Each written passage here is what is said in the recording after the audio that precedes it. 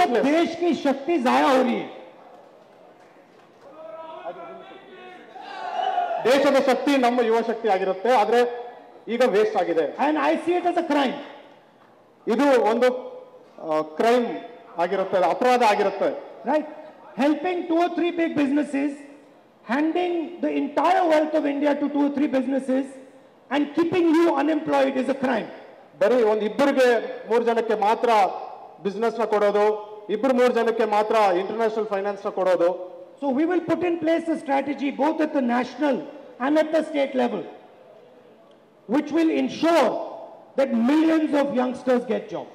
ಅದಕ್ಕೆ ನಾವು ಒಂದು ಸ್ಟ್ರಾಟಜಿನ ತರ್ತೀವಿ, ನ್ಯಾಷನಲ್ ಅಲ್ಲಿ ಹಾಗೂ ಸ್ಟೇಟ್ ಅಲ್ಲಿ, ಎಲ್ಲಿ ಲಕ್ಷಾಂತರ ಯುವಕರಿಗೆ ಒಂದು ಕೆಲಸ ಸಿಗಲಿ ಅನ್ನೋ ಒಂದು ಉದ್ದೇಶದಲ್ಲಿ. We'll do it by filling vacancies, by ensuring that healthcare and education jobs are created in the government sector, by helping small and medium businesses thrive and by protecting them, by opening the banks to them.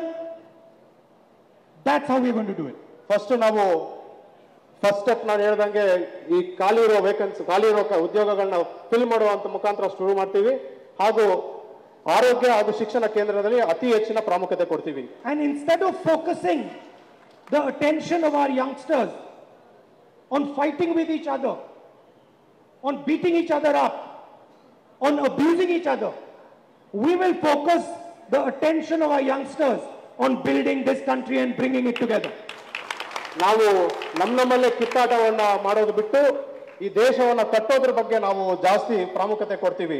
And I am confident the moment we start to do that, neither will he be doing a part-time job, and neither will there be any of those WhatsApp groups where you are trying to figure out where to go and eat something for free. ನಾವು ಮಾಡಿದಾಗ ಇಲ್ಲಿ ಯಾರು ನಾವು part time job ಮಾಡಬೇಕಾಗಿರೋ ಪರಿಸ್ಥಿತಿ ಬರೋದಿಲ್ಲ, ಹಾಗೂ WhatsApp group ಅಲ್ಲಿ ಯಾವ ಕೆಲಸ ಸಿಗುತ್ತೆ ಅಂತ ಹುಡ್ಕೋದು ಬೇಕಾಗಿರಲ್ಲ.